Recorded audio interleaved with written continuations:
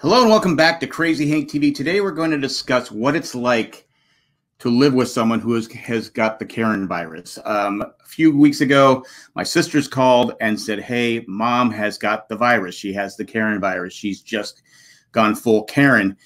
And at first I was like, okay, well, I live 2,500 miles away. How bad could it be? But I forgot that we have phones. And I've documented in this video, I've documented about 10 days of what it's like to have to deal with a Karen. Now, we've seen the Karen videos where they're just going crazy. They're screaming at people for no reason. But we never think about how it affects the family members of someone who has the Karen virus. So here you go. Take a look at how it's been for me the last 10 days or so. Yeah, I understand that, Mom, but you guys have been neighbors for what, 40 years? 40 years, almost best friends for 40 years. I don't think she was giving you a dirty look.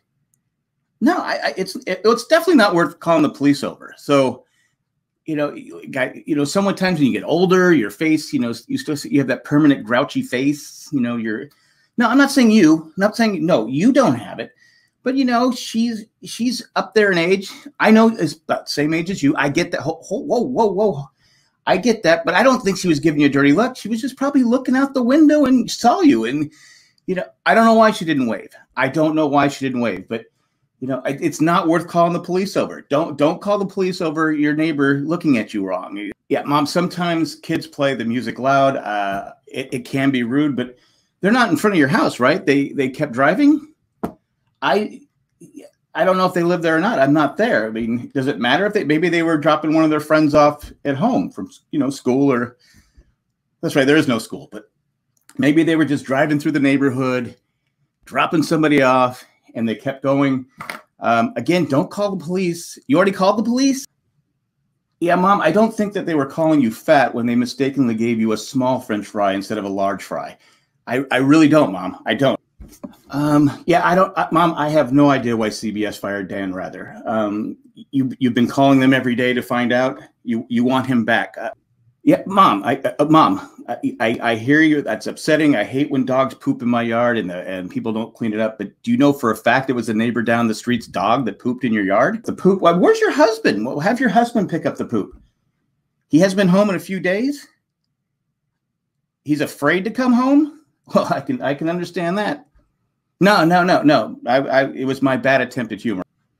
Yeah, I don't know why I don't know why my sister said you're overreacting now. I don't. I'm not there. You seem perfectly normal to me out there. Yeah, I would keep calling them. Keep calling them till they, because they're not picking up the phone now. Yeah, I would keep calling them until they answer again. That's what I would do. Mom, you shouldn't be following anybody that. You followed him for 40 miles because he cut you off? Mom, I don't think the mail carrier put the wrong mail in your box on purpose. Yeah, Mom, I understand your neighbor's porch light is too bright. All right, here it is. This is day 10 of my mom calling nonstop because she's gone full Karen and there's no end in sight. Nobody wants to talk to her. I've literally not picked up my phone for the last hour and have 175 missed calls, and they're all from her. And now I'm afraid to pick up the phone because she's going to think I've been ignoring her, which is going to make it worse. And nobody wants to make your mom mad. But this is what you're dealing with when you have to deal with someone who has the Karen virus. So, hopefully it all gets worked out. And it's my mom. Hey, Mom. Yeah. No, I wasn't ignoring your phone calls. No, my phone fell on the toilet. So I had to stick it in rice to kind of absorb. No, I would not lie to you, ma'am. No, ma'am, I would not lie to you. No, there's no reason I would want to avoid your phone calls. No, it's a pleasure talking to you. I could talk to you all day. Well, I don't have that much battery life on my phone, but yeah. Okay.